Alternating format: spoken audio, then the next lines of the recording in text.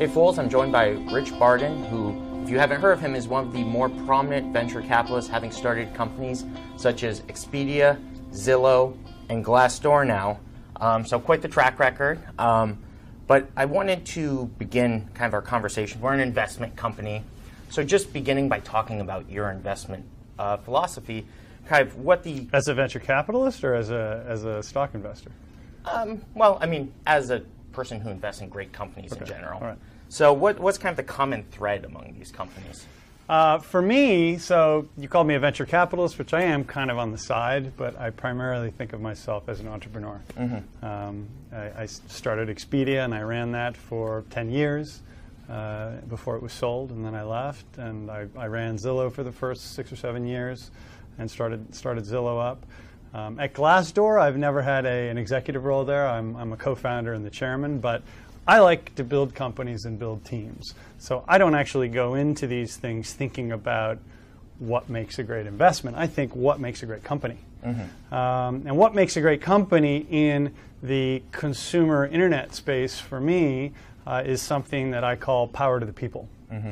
I am very excited about providing new software, new sites and new apps that give consumers power that they didn't have before to make really big, scary decisions in their lives, maybe exciting decisions as well that involve money, so that they can make those decisions better. That's what Expedia was about, kind of throwing back the curtains on these kind of Byzantine reservation systems that ran the travel industry and handing it to you to do yourself. Yeah, that was powerful. With Zillow, same thing, handing to you and to my mom and my sisters the ability to really have a godlike, data-rich view of the whole of the real estate industry and know what that house is worth and know which one sold when and be able to go around the neighborhood on your mobile app and have this incredible view of the whole market. That's a view that regular people didn't have before Zillow mm-hmm. came along.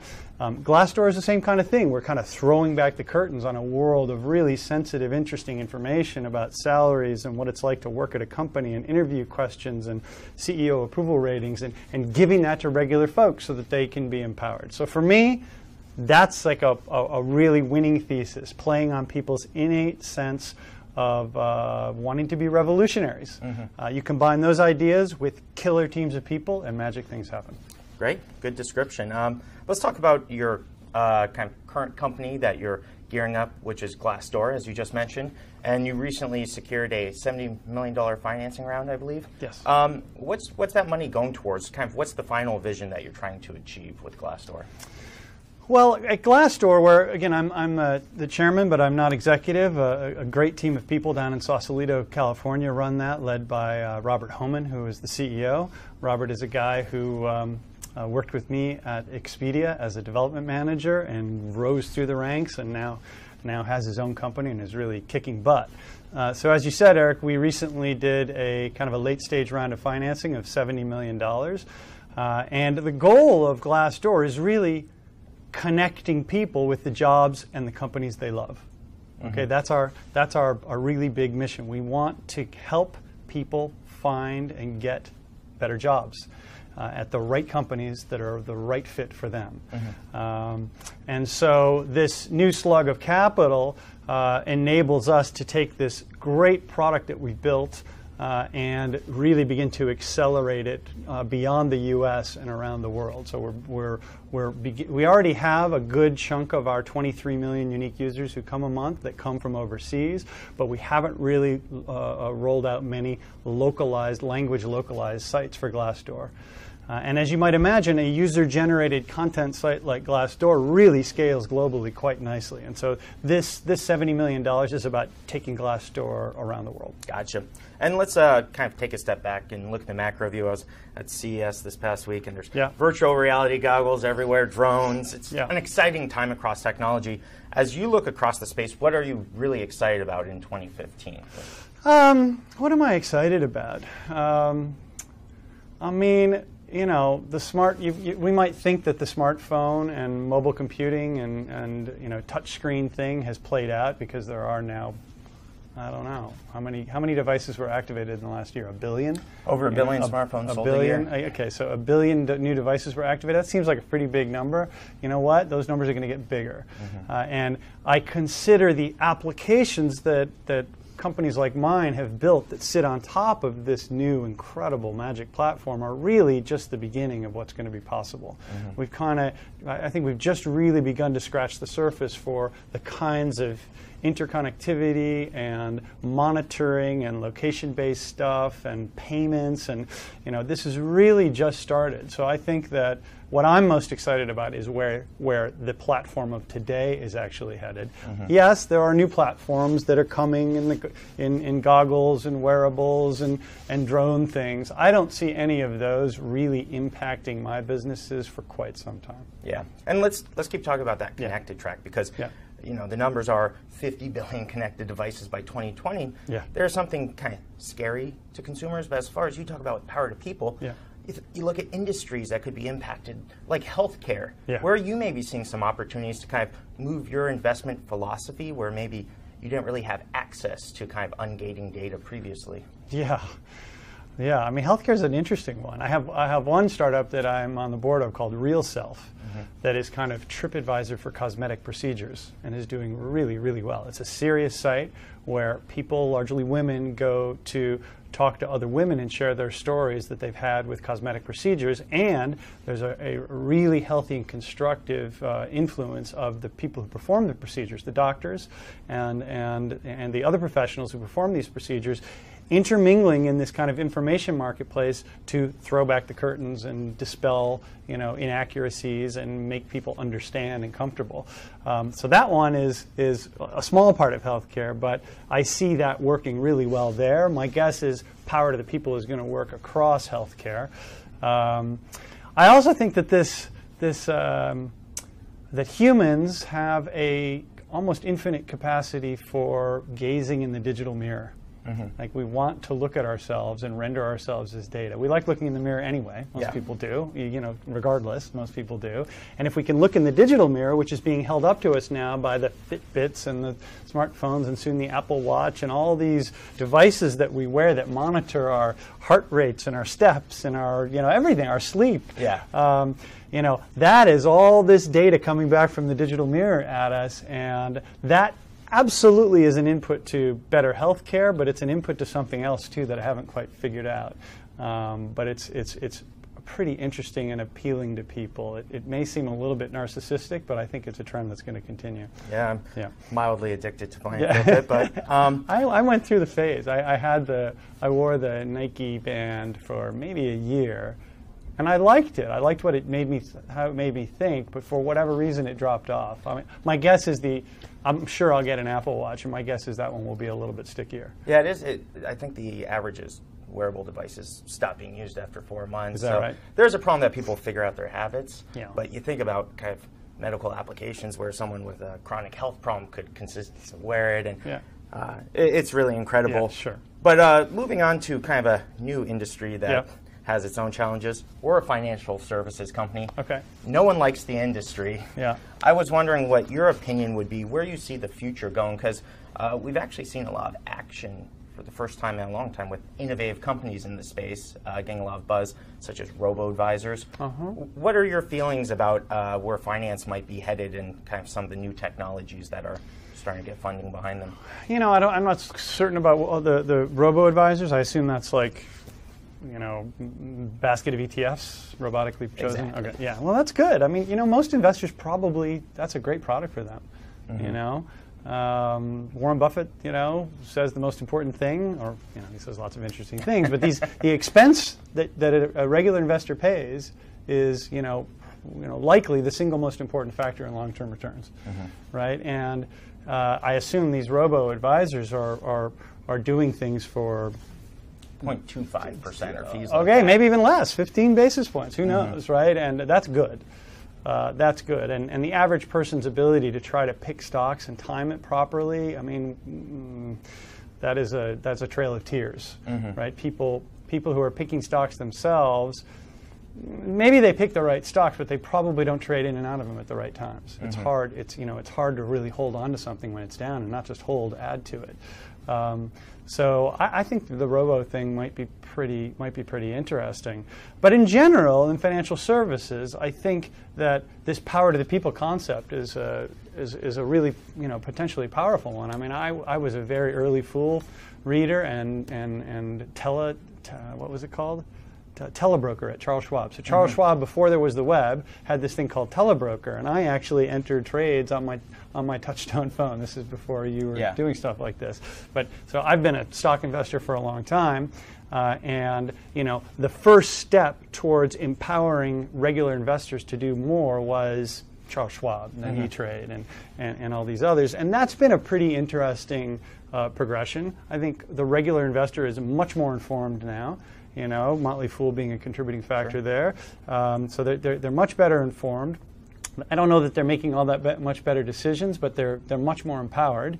There are pockets, there are vast swaths of the financial services industries that are the industry that is still in the dark, though, say municipal bonds. And the way munis trade is anybody's guess, and that probably is a business that needs to have the curtains drawn back, and there are probably 10 others that are not consumer-oriented that need to as well.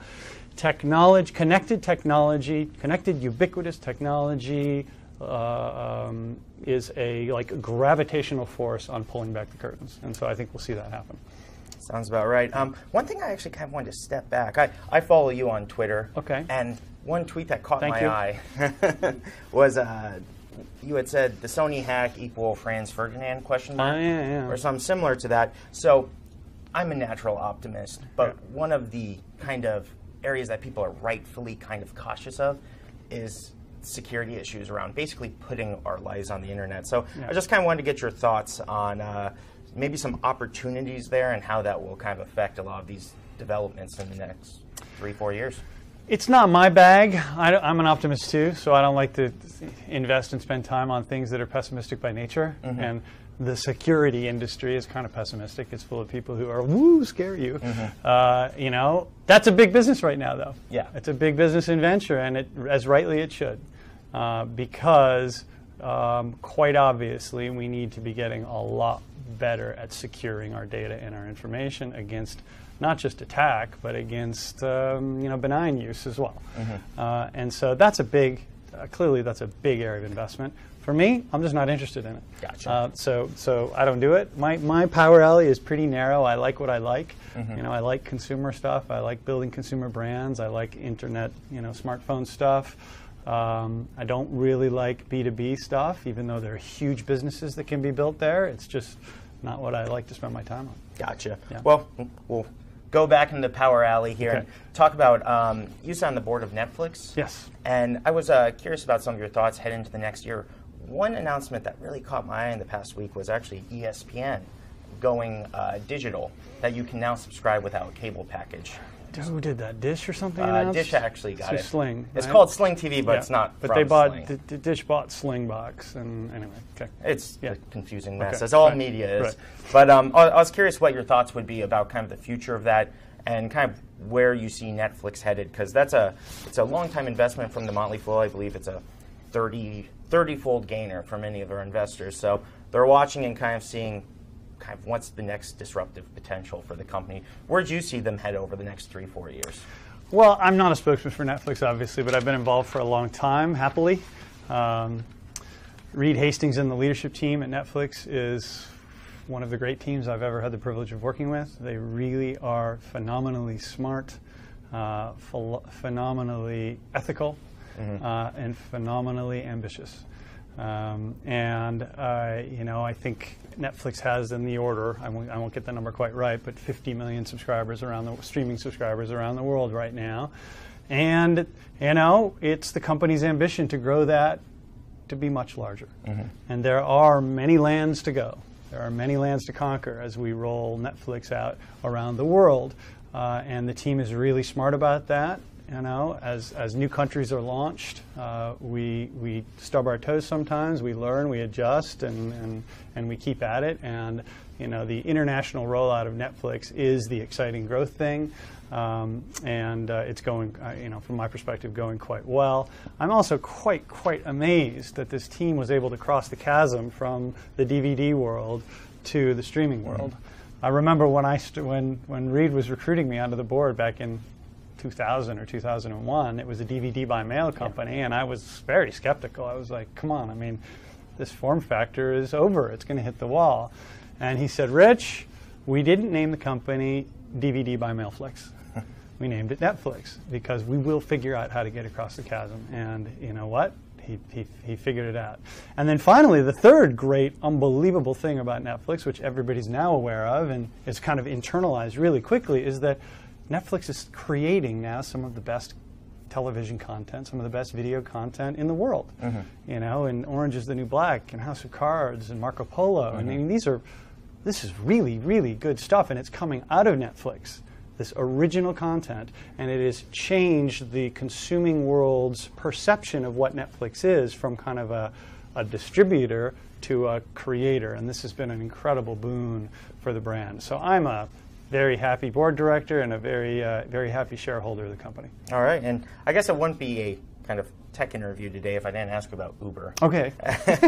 So I'm not involved with Uber. As an outsider, though, what are your kind of thoughts of the growth of sharing economy?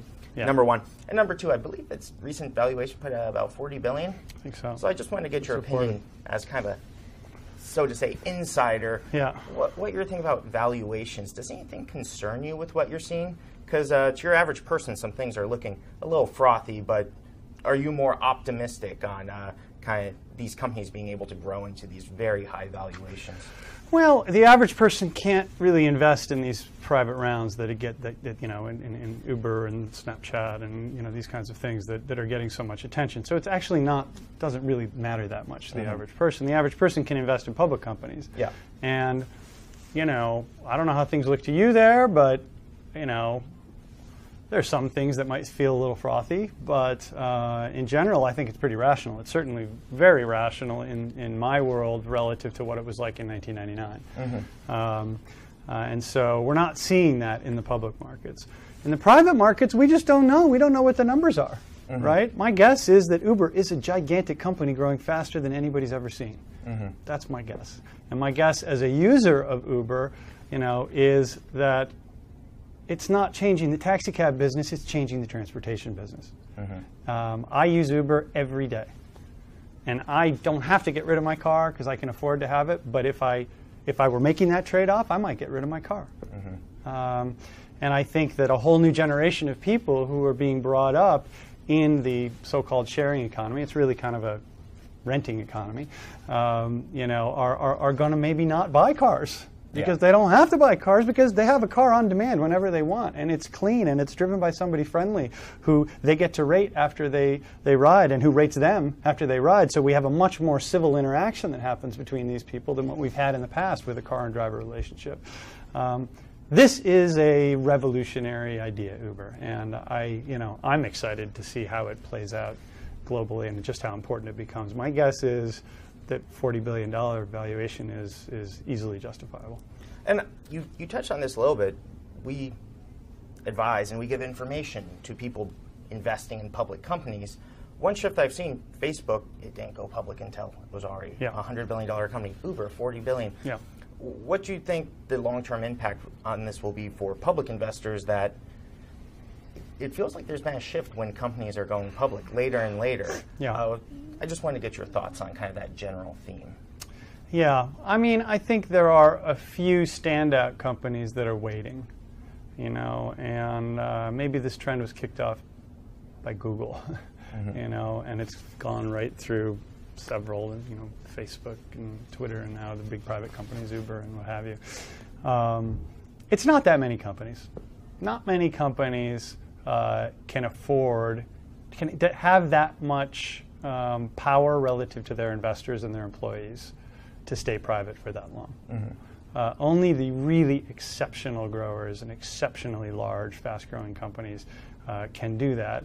And they can do that because they can keep their investors at bay, because their investors know they're going to get paid out. They can keep their employees at bay as well, who they've comped with stock, and say, look, we're gonna have a pseudo liquid market for you if you really want to leave, but just hang on, we're going to get there, hang with us. And as well, those companies that stay private like that, they actually do have kind of a currency that they can use to acquire companies too. So they have that optionality of using their stock to acquire companies. Most private companies don't have that luxury because they are not Uber and Facebook. You know, most companies need to. The companies I've taken public, Expedia and Zillow, companies that just went public, you know, in the last month. You know, the Hadoop, you know, Hortonworks and New Relic. Okay, these are companies that are going public at about the right time, at about the rational time. You know, maybe printing at 500 million and hopefully trading up to $1 billion in valuation, something in that round. There's going to be a lot more of that inventory coming into the Motley Fool and into your customers' hands in 2015. I would guess more inventory of that coming in 2015 than we've seen since 1999. Yeah. And I guess I'd like to talk for a second too about Zillow. Yeah, good. Sitting underneath. I'm sure you've chatted with other people at Zillow already. So we have. So I guess I would just like to get, you founded the company. What do you think buying a home is like in 10 years? How is this going to be different? How will this process continue to evolve? Okay.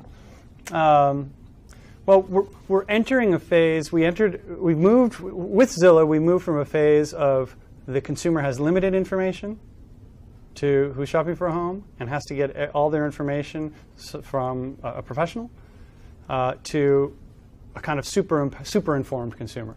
This consumer has a ton of information, context information, can build their own spreadsheets and do their own math and know what's going on in the market. And that was step one for Zillow. The next step was taking that mobile. We didn't have a mobile product until the iPhone, until actually an iPhone that could handle our maps came out. And so when the iPhone that could handle a map-based interface came out, and I don't know what year that was. It'd be interesting. It's probably pretty recent. 2008. 8 or 9. GPS, yeah, okay. But a map rendering thing. Anyway, the next phase was to take that desktop real estate shopping experience and take it and put it on the iPhone while you're mobile, while you're walking around the neighborhood shopping or driving around. And then you can open Zillow up and hold it up and look at the houses all around and know everything. Okay, that was a game changer for Zillow. And now the large majority of activity that happens on Zillow from users happens on smartphones. And so now where do we go from here? Well, these devices are really good at connecting people, and we shop as groups. And a very interesting direction we're heading is trying to take these natural groups that form around home shopping and have everybody know what everybody knows. And that should be a big advance. Another one is the trafficking of all these documents and processes that swirl around the main line of buying a house. You know, are you pre-qualified? Are you getting a mortgage? Did you get the inspection? All this paper-intensive title insurance, all this stuff that needs to happen, that all has a really interesting opportunity to be much more digitally smooth. Yeah. And so there's a big win there. You know, a really interesting offshoot of that for us is the mortgage business. And so we have at Zillow, we have a really fantastic, like the very best place to shop for and buy a mortgage, not on or off the web, is in Zillow Mortgages. It's a really unbelievably consumer-friendly marketplace where you get great service and great prices on mortgages. So that we're doing a good job at. There's another one as well in the rental business. We're making a big investment in rentals. People are shopping for rentals and homes simultaneously. They've never really been able to do that before in one place. They can now do that in one place on Zillow, and we've made a lot of strides there. I'm really proud of the rental team and the opportunity we have there. So lots of interesting stuff. Seems like a lot of companies or industries with needless complexity are on notice right now. And I would like to talk about one more time with Glassdoor. We actually won. We were rated the #1 small and medium-sized business to work for. Mild plug there. I saw that. I forgot that. But congratulations. That's great. Thank you. Yeah. We're very big into culture, and we've actually been meeting with a number of companies learning about their culture. I was just curious. You've been very operationally heavy in Expedia and other businesses. How have you seen kind of culture evolve? And this is obviously at the center of Glassdoor as well, rating company cultures. Yeah. How have you seen this evolve over the past 20 years? just the awareness of culture or the importance of culture? Exactly. Or the way companies structure their culture. You know, I think Glassdoor is a part of a general trend towards companies realizing just how important culture is. Mm-hmm. And I think that's an obvious evolution of business being kind of an industrial hard asset based thing, capitalism being what ships do you own, what railways do you own, what mines do you own, what trucks do you own, to what intellectual property do you own, mm-hmm. what brands do you own, what software do you own, what data do you own, okay? And what made hard assets was money, okay? And then the commodities that you were trying to lock up. What makes intellectual property as an asset is us, brains. Okay? And when you make that breakthrough realization that it's the brains that are the asset of the company that are the factory of the IP that's coming out, now you start thinking about making sure that where that brain works is good. Mm-hmm. Is it a fun place to work? Is it a healthy place to work? Does that place to work have good values that I share? Do people support each other, or are they jerks? Okay? That, I think, is why culture has become so important. And Glassdoor is simply an acknowledgement of that, and an accelerant of that, and to a certain extent a policeman of that. And I really enjoy that.